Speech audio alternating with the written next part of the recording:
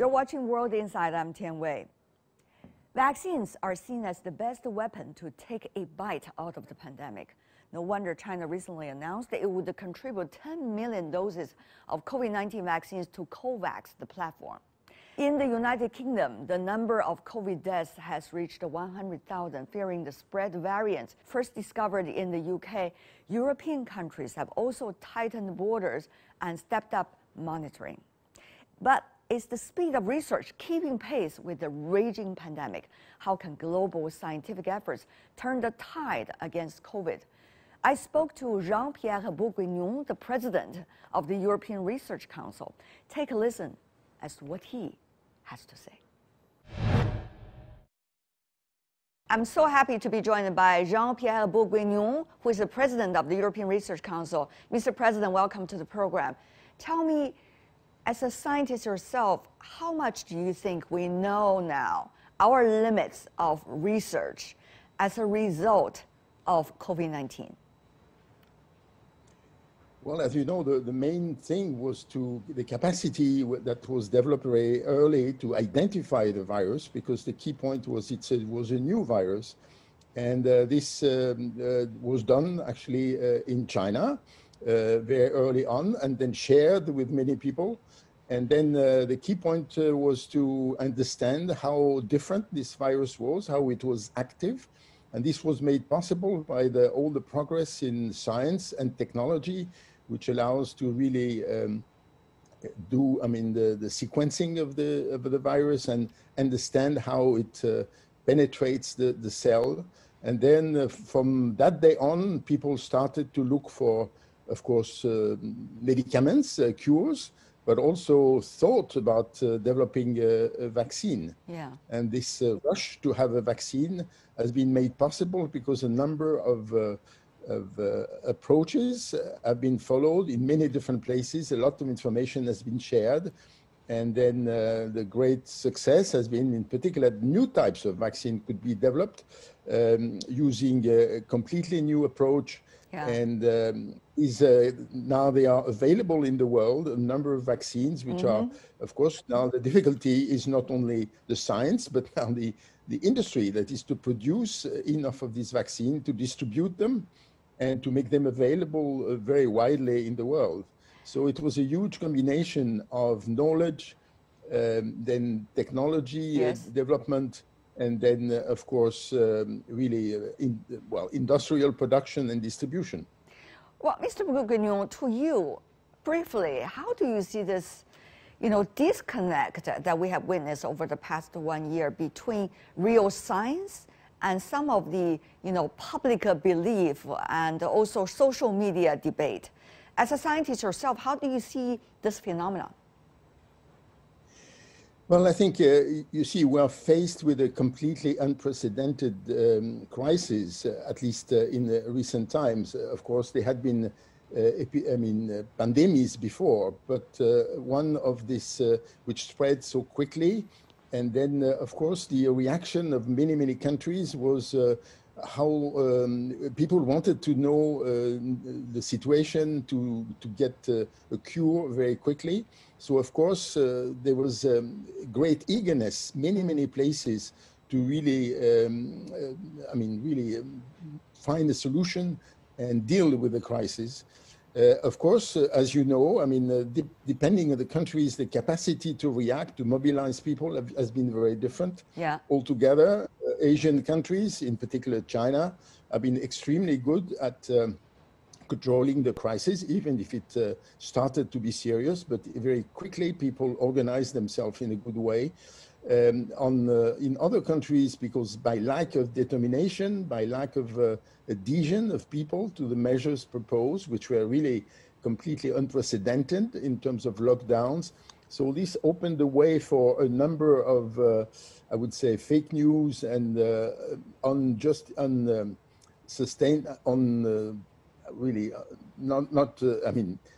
statements which were really not backed by scientific knowledge to spread. And because people were anxious, they wanted to see answers to this very big problem. So I think it's not surprising that this has happened. For the scientists, we know that the only solid knowledge is knowledge which is done in a very methodical way.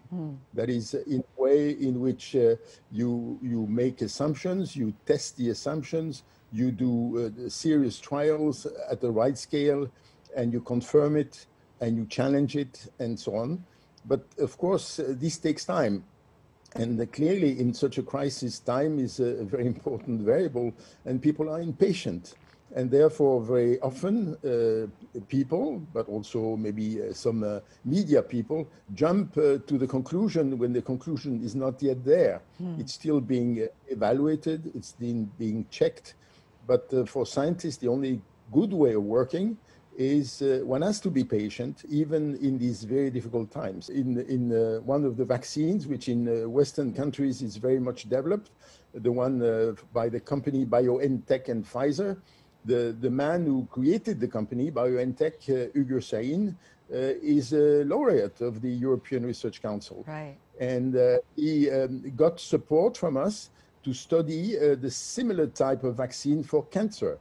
But then he decided, when the virus appeared in January, to really jump on this and try to see whether he, with his techniques, the new techniques of mRNA vaccine, whether he could deal with this new virus. And the extraordinary thing, and he was not the only one to do that, others were doing that elsewhere, he was able within a year to really develop a vaccine, which is an unbelievable achievement. So it shows that the complementarity between these two approaches, the one where you just look at people coming up with their most ambitious ideas, and the other one where at time you identify priorities and then you ask people to work on that. What you're saying, President Bourguignon, is that plant the seeds during the sunny days, then you will have a real little plant to prosper, right? During the rainy days. Exactly. So the Chinese say is perfect for that. And I think the difficulty at this moment is to keep convincing politicians that it's still time to plant seeds. Because their temptation is to say, stop planting seeds and now just harvest. I know, that's exactly the question I want to ask you, Mr. Bourguignon. You know, the Horizon Europe, if I understand, is coming out. The budget is going to be a big thing after huge debate within the European Parliament and among the capitals. What's likely to be the real plan for the European Union for basic research and support organizations like yours to prosper? Thank you very much for asking this question, because this I know it's your daily struggle. In the fall a lot with many scientists and also many people. You very rightly said that the Parliament has been very active to support the fact that there should be an ambitious program to support research and innovation in Europe. And I think they obtain from the heads of states and government, European ones, of course, really some progress. And altogether, in the case of the European Research Council, which was in some sense my responsibility, I think we managed to get a quite decent budget for the future. You know, there will be enormous amount of talking about, oh, we have to reprioritize because we are in a very difficult situation, which is true. Fighting pandemic, you know, recovering of the economy, jobless, all these are priorities for governments, certainly for European Union as well. How did you manage to persuade them? What is the articulation here? Briefly. Well, maybe if you allow me, three key arguments. The first one is that we're talking about a 7-year program. So please don't be obsessed by this year or next year. You really have to take a long view. You know, in China and in Chinese philosophy, taking the long view is extremely important. So this was one of my terms. Please take the long view. Yeah. My second point was to show the very good example that at least at European level, 2 of the key new vaccines were from people who got grants from us. So, of course, not to study that vaccine, but to study other vaccines. So it showed that some of the absolutely leading scientists had already produced really the basic knowledge which was needed to develop this new vaccine. So it was a perfect example of the need to combine, as you said, the moment where you plant seeds and the moment where you can actually harvest. And it's very clear that the support to basic research at that stage, when you really want to produce billions of vaccines, is as combined with an industrial component. And my last argument, of course, was to really tell them that if we want to train the next generation of researchers, we really need to give really some kind of visibility, some hopes, and some perspective that the next generation will have really the support to develop its initiatives. So if you are serious about the future and think about the next generation, you must support also this long time, this basic research with a vision and the trust that you give to the scientists to really make them comfortable with the idea of becoming researchers. Well, they worked. Congratulations once again. But you know, there's one question, Mr. President. You witnessed the tech war over the past 2 years between China and the United States, for example. We also know that geopolitics, as I said earlier, is becoming a little bit more complex, to say the least. So what's going to be the role of science cooperation? That is so crucial because nobody could do everything all at the same time. So, Mr. President, as a scientist and as one heading the very basic research financing arm of the European Union, the European Research Council, how do you see that? Well, I think there are two parts in your question. One is first to really understand, and actually you already gave good arguments for that, that really the development of science requires cooperation, because science is a common public good. I mean, science has no borders, and therefore international cooperation is fundamental for the development of science. That doesn't mean that the scientists don't compete. They compete all the time. Yes. Actually, they compete even with their next door colleagues.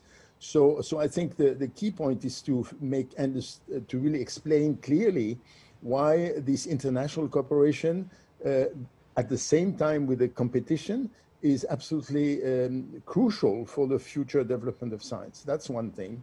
And of course, the other element, which is slightly different, is of course the competition at economical level or technological level is slightly different, because in the sense the fact that you collaborate is not seen in the same way. Collaboration are more short term. So the second element, which is crucial, is to explain that to develop fruitful collaboration, people need to know each other, and these usually friendships or these relations build over decades. They are not just about next year. And that's why for the scientists, it's extremely important that there is some stability in the international cooperation. I myself have been benefiting a lot from traveling to a number of countries in Europe first, but also in the United States, where I spent some time, but also in Asia. I've been visiting many Asian countries. As you know, China is one of them. And each time it was really something which I benefited a lot, partly because people were developing new knowledge, which I didn't know, but also sometimes the approaches that people are taking are not the same. And you have to learn from the others very early on. My first visit to China was 1981. So a long time ago in a different country almost. Last but not least, if you can, give me a 30-second answer, Mr. President. China, the European Union, what can we cooperate and work on basic science research? Priorities. Well, the key point, as I said, in science, the cooperation goes through people. So it's extremely important that exchanges of people continue to be very active. And that, so therefore, at this moment, of course, it's a bit complicated, yeah. but I hope that as soon as possible, mutual visits, mutual exchanges will develop. And in this context, for example, the European Research Council as a collaboration, as an exchange program with the Chinese National Science Foundation. Yes. And we hope we can enhance this collaboration, because in the case of science, beyond sharing data, what is extremely important is having people sharing ideas and knowing each other better. And trust, also, so crucial. Thank you so much, Mr. President. Jean-Pierre Bourguignon, President of the European Research Council. All the best and be safe wherever you are.